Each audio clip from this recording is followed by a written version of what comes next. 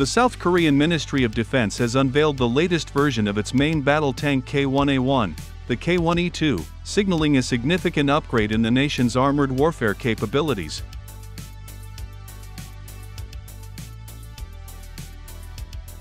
This development marks a pivotal moment in South Korea's military modernization efforts, incorporating advanced technologies derived from the K2 Black Panther tank.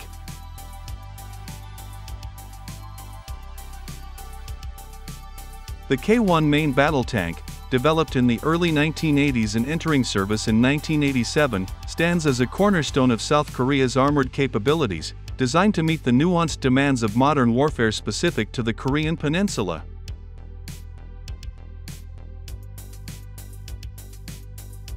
Since its inception, the K1 has undergone a series of evolutionary upgrades aimed at enhancing its combat effectiveness, survivability, and technological edge on the battlefield.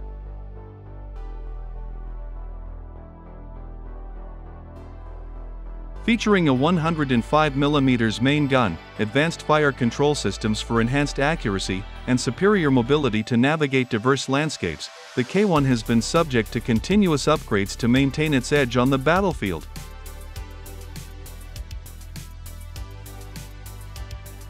These upgrades include enhanced gunner primary sights, auxiliary power units, and overpressure systems for CBRN protection, incorporating technologies from the advanced K2 Black Panther to ensure the K1 remains a formidable asset in modern combat scenarios.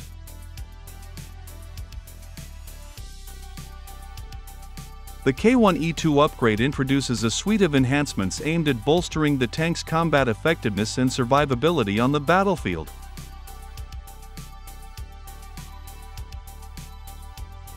Among the notable improvements are an enhanced gunner primary sight, a new auxiliary power unit, and an advanced overpressure system for chemical, biological, radiological, and nuclear protection.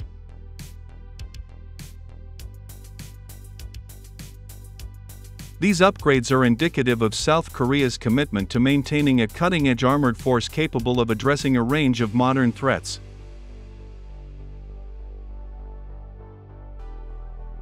The South Korean Ministry of Defense has also outlined plans for the further evolution of its tank fleet, with the K1A3 and K1E3 upgrades on the horizon.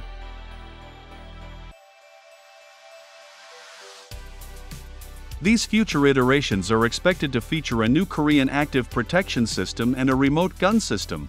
However, the ministry acknowledges the challenges associated with these advancements, particularly the structural implications of adding extra equipment to the turret.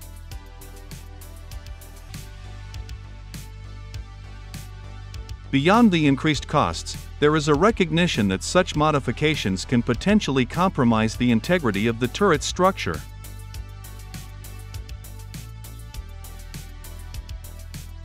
Despite these challenges, the announcement underscores South Korea's determination to enhance its military capabilities in the face of evolving security dynamics in the region.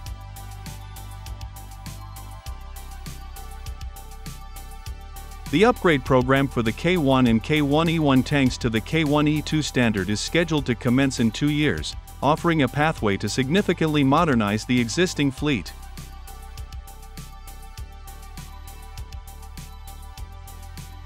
As South Korea continues to innovate and adapt its armed forces, the K1E2 represents a blend of proven platforms with the latest in military technology.